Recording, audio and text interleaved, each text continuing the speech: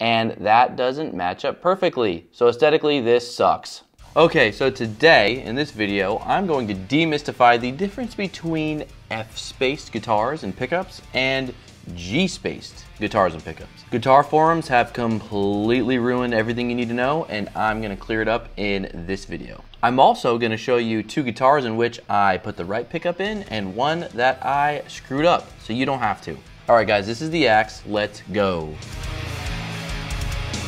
Hey guys, welcome back to the channel. If you're new, my name is Nick. I'm a guitarist here on YouTube. I answer some confusing questions about guitar and do some guitar review videos for you guys. As always, if you like the content, considering subscribing below, that would help me a lot and I would really appreciate it. So F-spaced and G-spaced, what the hell's the difference? You're either curious about how your guitar strings are spaced or you're probably on the market for a new pickup. So let's jump into this. So back when Gibson invented the humbucker, they had a certain distance between the middle of the low E string and the middle of the high E string. This was in and around 1.93 inches or 49 millimeters. So some say the name G spacing came from Gibson. Gibson, G, boom. Now the reason we even care about this particular string spacing is because we want the poles of the bridge pickup to be lined up with the strings. That means ideally, if you have a pickup with single poles, that we want the string to bisect equally right in the middle of the circle of the pole. There's wiggle room for that, and that's okay, but we will get to that later in this video. Now on to F-spaced guitars or F-spaced pickups. You usually see this type of spacing on either Fender guitars or Floyd Rose trems or any type of kind of tremolo out there. Usually.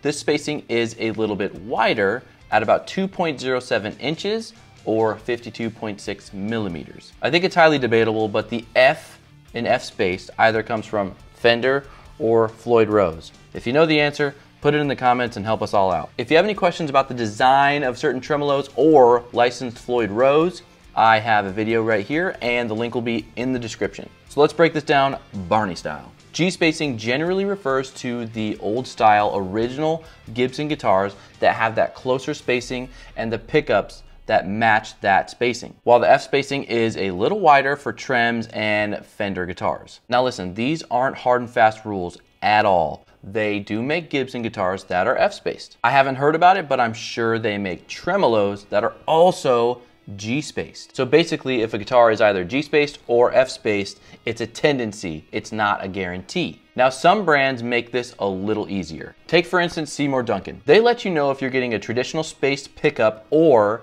a widened pickup. They do this by calling their F-spaced or wider spaced pickups trembuckers. Trembucker.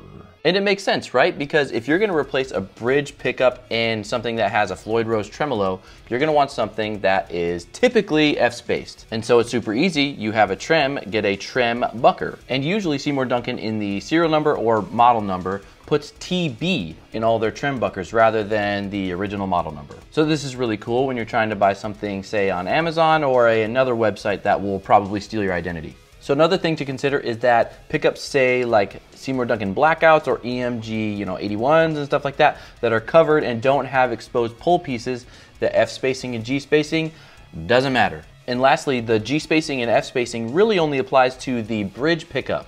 I've never had to see F spacing or G spacing come into the equation for replacing a neck pickup. So what does all this mean to you? Well, if you have a bridge pickup that has single poles, you need to measure it. Now, a lot of companies don't call their F-spaced humbuckers trembuckers.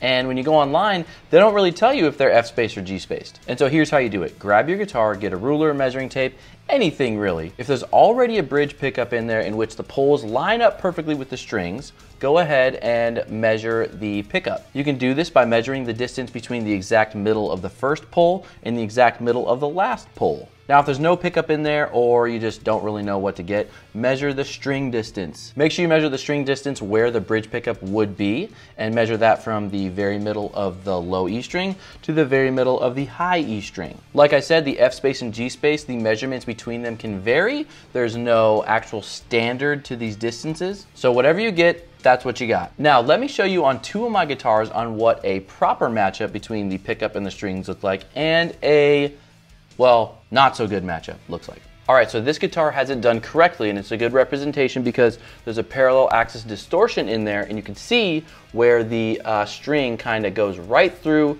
the poles, right? So look at that lineup. You see that? The strings are actually bisected by the double poles here, and when I bought this, this was a trembucker. So because I have a double locking trem on this and I bought a Seymour Duncan pickup, all I had to do was look for the word trembucker. I bought it without measuring and it lines up perfectly on the strings. Now this guitar represents a total screw up. So if you take a look here, you can see that the pickup poles are actually inside of the strings on the low E string, high E string, and in fact some of the other ones too.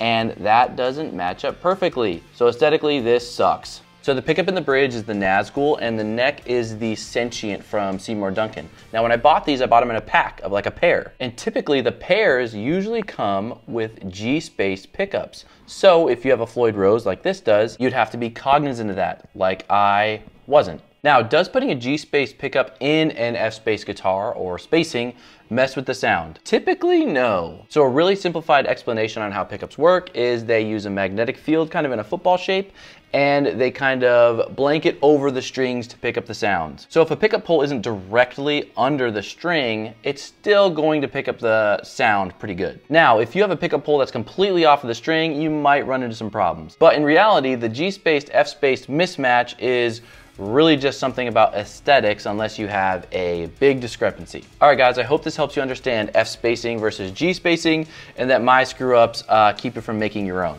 With that being said, I just want to truly thank you all for stopping by this channel, and if you would consider subscribing, I would really, really, really, really appreciate it. All right guys, until next time, later.